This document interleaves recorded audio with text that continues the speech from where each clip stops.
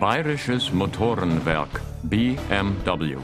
90 years of automobile history on display in all its glory in the company museum, reopened after 2.5 years of building work.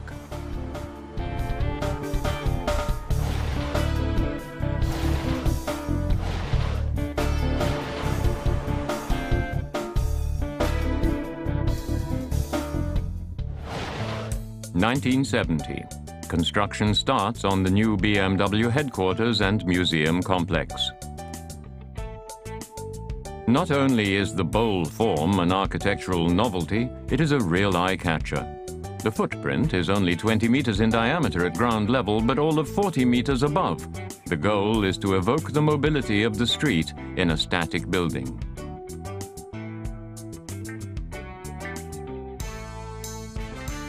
When the museum opened in 1973, the exhibits were displayed on the walls in the form of a rising spiral.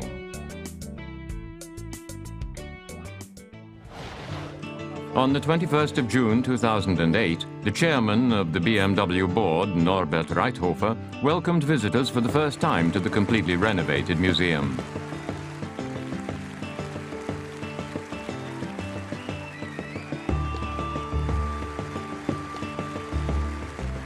Now there is 5 times more exhibition space, 5,000 square meters all told. The highlights of the history of the marque stand on bridges, on squares and streets.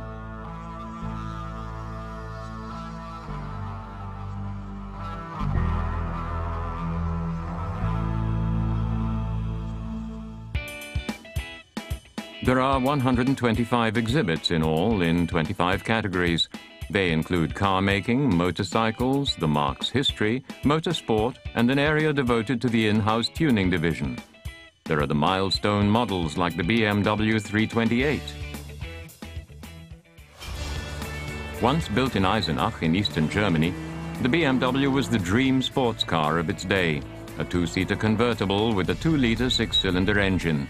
80 horsepower pushed it to a top speed of 150 kilometers an hour.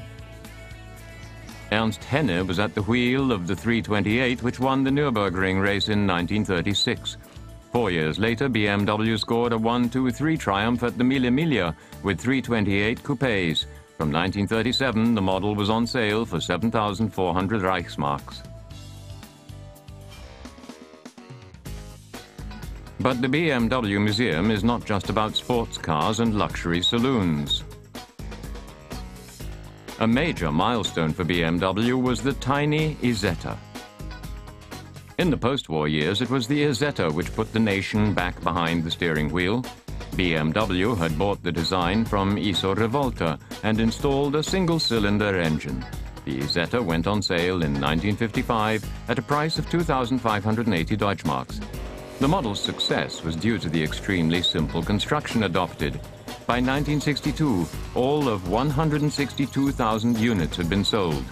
It was the Isetta, above all, which helped BMW to survive the economic crises of those times. One of the most popular BMW old-timers was the 2 Series. It was the predecessor of the 3 Series and was built from 1966 to 1977. All had 4-cylinder engines, although the model designations ranged from the 1502 to the top-of-the-line 2002 turbo. It was with cars of the 2 Series that tuners like Alpina and Schnitzler began working their magic. Many regard this as the most beautiful BMW ever, the 507. It was the top BMW in the 50s and starred often on the silver screen. In those days, the Roadster with the V8 motor cost 26,500 Deutschmarks. In the 3 years of production, only 251 units rolled off the lines. Only a handful still exist today, and when they change hands, it's for 6-figure sums. The 507 was the masterpiece of Albrecht Count von Gotz and was intended as the rival to the Mercedes SL Gullwing model. Well, I have a lot of respect for Graf Goertz and the work that he did. The 507 and the other cars that he did for BMW are fantastic. At the end of the day, though, people buy cars for emotional reasons, then in the 50s and still today.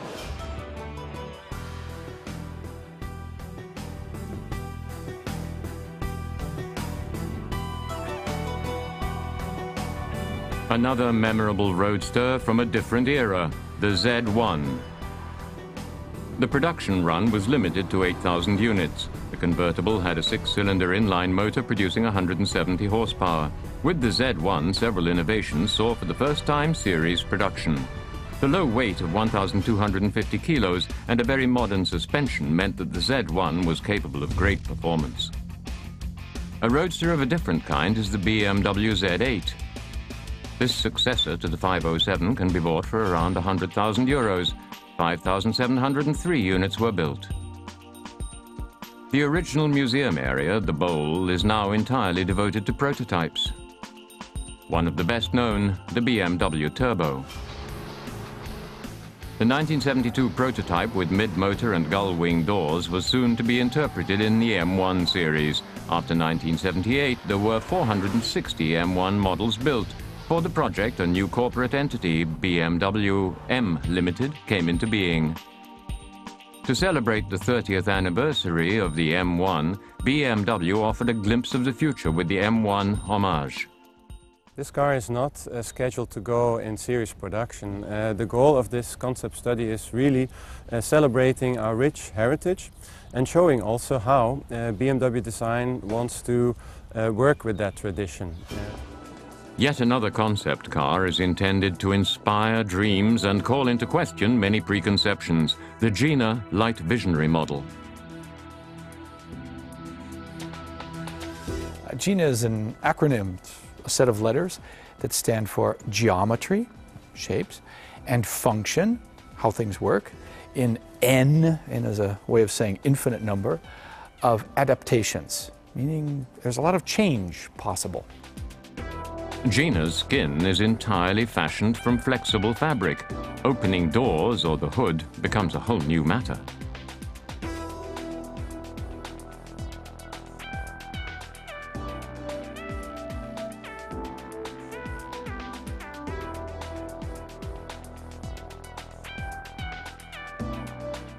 Gina Light Visionary model, first of all, asks the questions, well, what do we need the skin of a car for anyway? What's it there for? Does it have to be made out of metal? Do we have to make it always in the same manner? Or is it there for different purposes than we thought?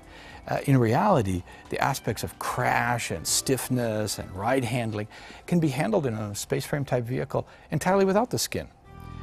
Annually, around 400,000 are expected to visit the BMW Museum, where Gina and other milestones of the company's history are so dramatically displayed.